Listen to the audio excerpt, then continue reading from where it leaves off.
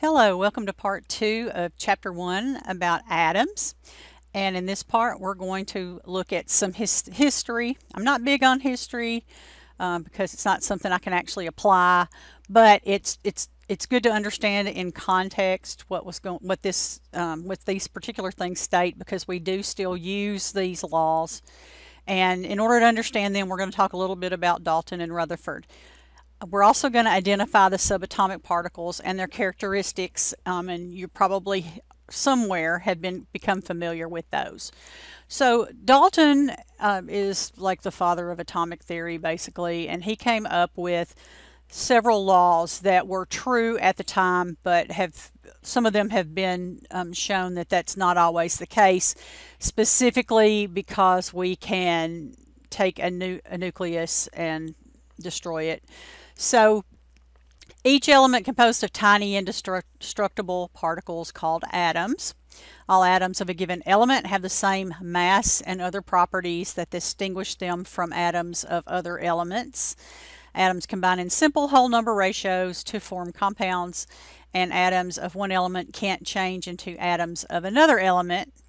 In a chemical reaction, atoms change only the way that they are bound together with other atoms. And this is true chemically, but not in the nuclear world, right? So several of these, they're not indestructible. They can vary in mass, even if they're the same element. They do combine in whole number ratios, and they can, though, change into other things. But with what he knew and the equipment that he had to take measurements, then this was great. He did a great job. So then there were other folks that came up with different things. For example, Antoine Lavoisier formulated what we call the law of conservation of mass. Okay, the law of conservation of mass. And that states that in a chemical reaction, matter is neither created or, fill in the blank, you know it, destroyed.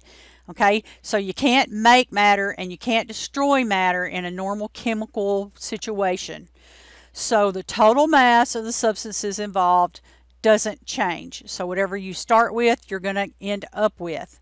And the law is consistent with these small indestructible particles. You're going to have the same number of those when you get done that you started with. Joseph Proust came up with something called the law of definite proportions. And what Proust said was that all the samples of a given compound, regardless of their source or how they're prepared, have the same proportions of their constituent elements. That's to say, water will always have 2 hydrogens and 1 oxygen. If it doesn't, it's not water. Okay? Because if it had 2 hydrogens and 2 oxygens, it would be hydrogen peroxide. This one, great.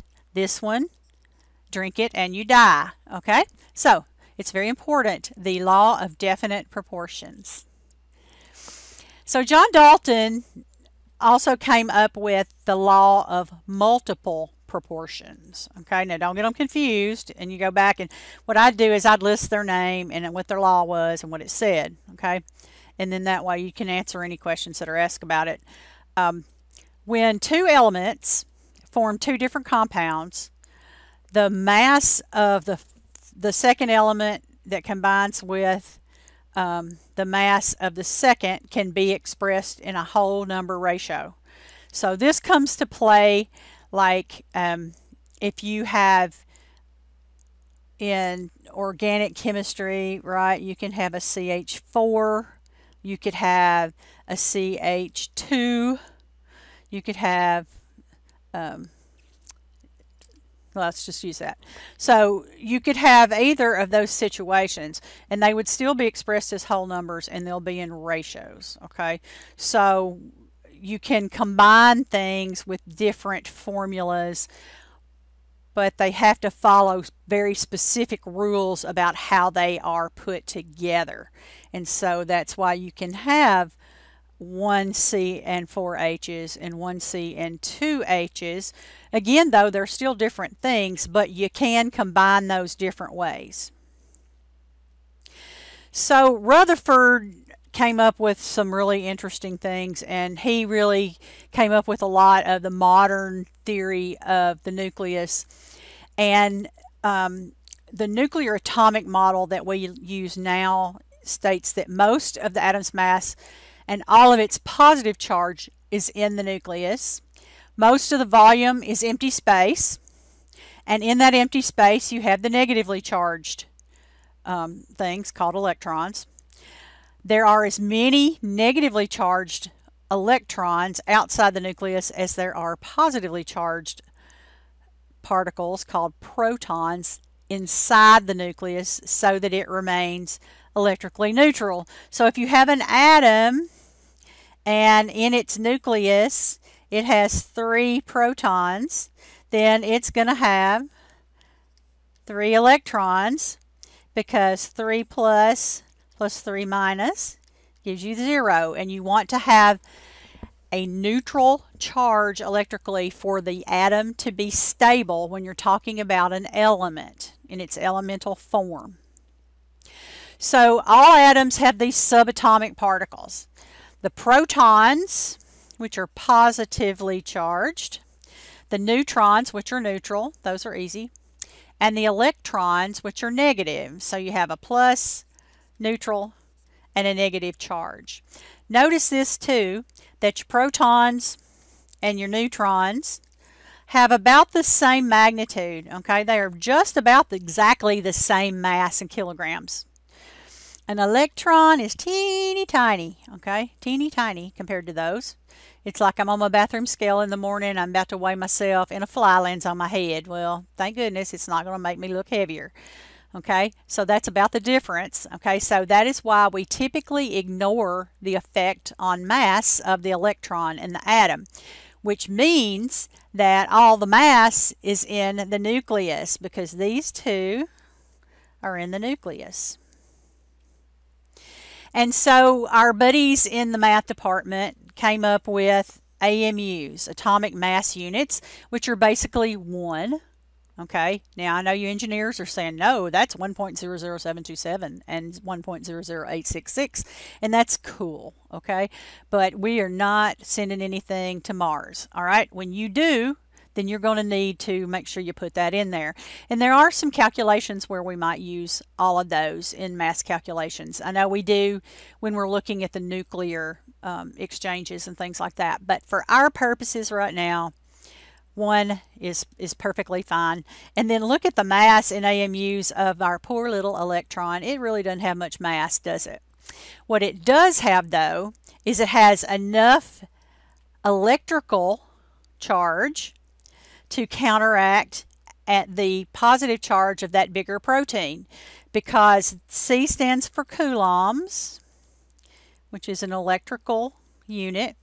Okay, there's 1.60218 times 10 to the minus 19 coulombs of charge in a proton, and there's exactly the negative of that charge, negative 1.60218 times 10 to the minus 19 coulombs for the electron. So they counteract each other and cause that overall stable element to be neutral. The most important number when we identify an atom is the number of protons in its nucleus. That is by definition the element. The number of protons defines what element it is.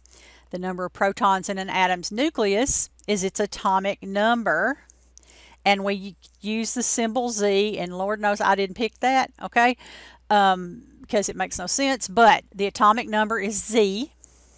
And so I tell you that so that when we look at this little problem here, we'll know what that means. Okay, so I'm gonna show you something that we're going to do in the next part. When you look at your periodic table, you should have a copy of it there.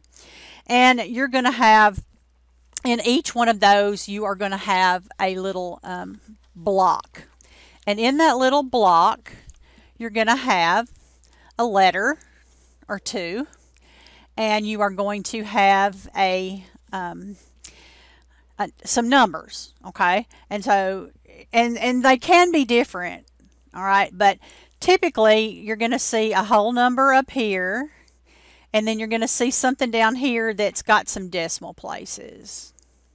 So let's say that, okay? And I didn't look at mine, so if I'm wrong, don't turn me into the periodic table jury or anything.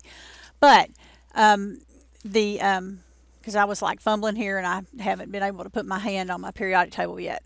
So when we look at this, this is going to be the Z, the atomic number. This is going to be A, which is the atomic mass. Okay. Now, all of the mass, as we saw, is in the nucleus, and it is comprised of the protons and the neutrons. Okay, so let me show you what's really cool. One of the many gazillion things that are really cool about the periodic table is I can figure out what the atomic number is, what the atomic mass is, and then it wants you to draw the symbol of the isotope with 18 neutrons. So what the heck? Okay, so this is the mass. And I said all of the mass comes from what? Protons plus neutrons. And the atomic number Z is the number of protons. So Z, the top number, is 6. Now, I'm doing this for carbon first, okay? This is asking me about another one, which is chlorine, and chlorine is Cl. And chlorine, it wants to know what the symbol is for that, okay? And so I could draw it like this, and I could look and I could see what is the atomic number for chlorine. Well, it's 17. And then the mass is approximately 35, right? 34.5, whatever. Okay, approximately. And sometimes you have to round these when we're doing them, but 34.5 is really what it is. All right, so when I'm writing the symbol for it, and it says it's an isotope, and I'll explain why that's important in a minute.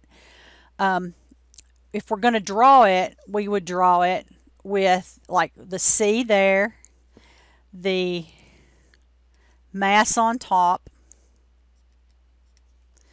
and the number on the bottom. Now, how did I get that number? Okay, well, I know what? I know it's number 17, right? So since I know it's number 17, I know that it has 17 protons, so its atomic number is 17. I know its mass number is approximately 35. Now, if I look at it on the periodic table, it tells me it's 34.5, I think. Okay, but I'm saying it's 35. Why? I can't have half a neutron. This number is an average, which we're going to learn how to do at the end of this chapter. Okay, this number is based on how many protons and neutrons that individual isotope has. And I said this number comes from what? Protons plus neutrons. So it told me how many neutrons it has. It has 18.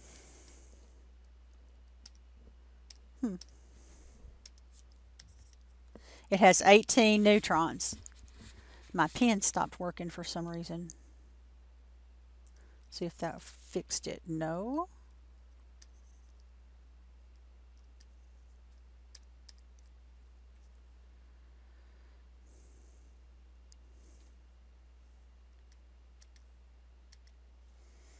Apologize. I've never had that happen before. My pen is not doing what it's supposed to do. Okay. Well, anyway, so I have 18 neutrons. Y'all have to bear with me. I have 18 neutrons, and 35 is the total. So 35 minus 18 is what? Or I should say 17. 35, there it goes, minus 17, which is the number, that's the protons, minus the number of neutrons, Okay, so that's equal to this. So, or I should say, sorry, this has got me rattled with my pen. 17 plus the neutrons is going to give you 35. So 35 minus 17 equals 18 neutrons, right? So 17 plus 18 is the mass based on the neutrons and the protons. So since you have 18 neutrons and 17 protons and most all of the mass, because the electrons are so tiny, then the mass would be 35. And that's for that isotope. Okay, now didn't leave myself a whole lot of room, so I'm going to take this little part right here and do part B. How many protons, electrons, and neutrons does chromium 52 have? All right, so we've got chromium 52 over 24. All right, and it wants to know how many protons, neutrons, and electrons it has. All right, so I know how many protons it has because this is its number, right? The smaller one's going to be its number. So the number is the same as how many protons it has. If it has 24 pluses, I told you earlier, how many minuses does it have? 24, because it has to be electrically neutral. How many neutrons does it have? Well, one nice thing about us writing it like this is when we do this, then we can just subtract this number, 52 minus 24, and that gives me 28. And so I have 28 neutrons. So I got all of that from that one little block on the periodic table. So I gave you a practice so you can go back and watch my bumbling example that I just did and see if you can figure out how to do it. Okay? All right.